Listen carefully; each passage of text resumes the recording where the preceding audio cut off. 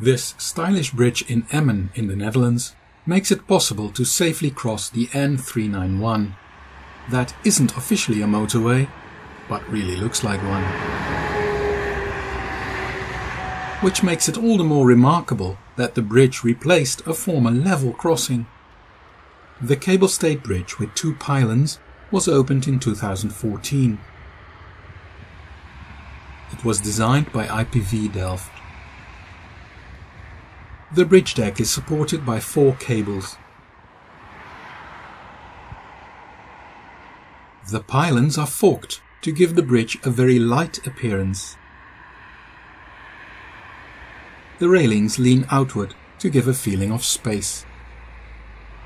More recent bridges often have integrated LED lights in the railings, but here there are conventional lampposts which do have LED lighting.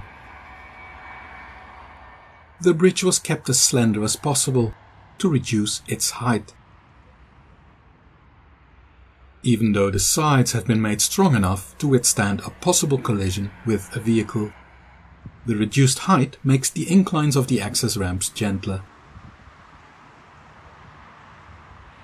This is yet another example of cycling infrastructure that was mainly constructed to improve the flow of motor traffic. Fortunately, it was done in a beautiful way, and it does improve safety for cycling.